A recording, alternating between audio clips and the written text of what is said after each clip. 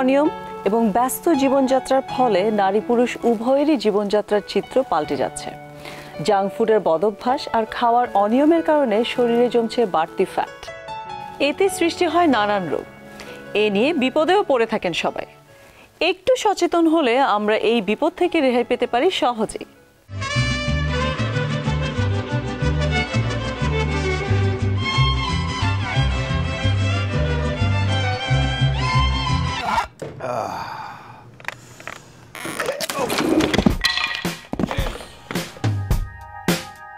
পেটের মেদ আর শরীরের অন্য অংশের মেদকে এক জিনিস ভাবলে ভুল করবেন। পেটের মেদ যেহেতু লিভার, কিডনি এবং অন্যান্য অভ্যন্তরীণ অঙ্গের সঙ্গে লেগে থাকে, তাই এটি আপনার জন্য অনেক বড় বিপদ, এমনকি মৃত্যুর কারণও হতে পারে। আমরা যা করি যে প্রতিদিনই খাদ্য তালিকা থেকে খাবারগুলো নেই, কিন্তু আমরা এটা জানি না যে খাবারগুলো খাবার পরে তার ক্যালোরিটাকে বার্ন করতে হয়, অর্থাৎ কোনোভাবে আমরা ওয়ার্কিং লেভেলটাকে ঠিক রাখি না।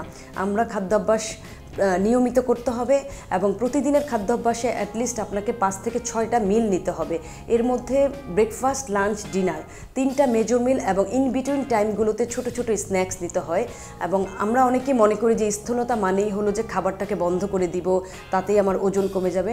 ব্যাপারটি কিন্তু মোটেই সঠিক নয়। আপনাকে প্রথমে খাদ্যের নিয়মটা ঠিক করতে হবে, প্রতিদিনের খাদ্যের সময়সূচিটাকে আপনাকে ঠিক রাখতে হবে, তাহলে কিন্তু আপনার প্রপার ওয়েতে মেটাবলিজম হবে।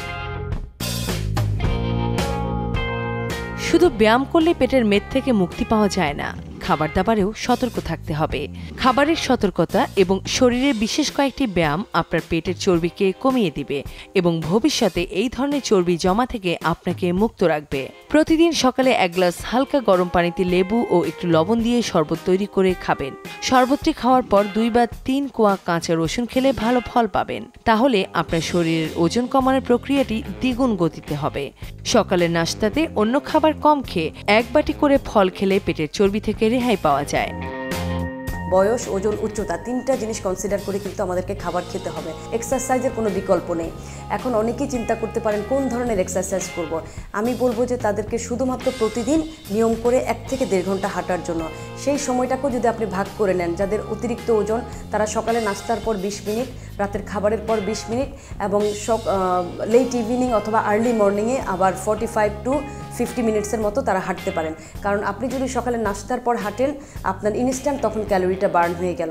আবার রাতের খাবারের পর যখন আপনি হাঁটবেন, তখনই কিন্তু আপনার খাবারের ক্যালোরিটা বার্ন হয়ে গেল। অ্যাটলিস্ট যদি আমরা প্রতিদিন বিভিন্ন টাইমে 20 মিনিটস করে আমরা ভাগ করে নিই, তাহলে কিন্তু আমাদের এই বাড়তি ক্যালোরিটা চলে যায়।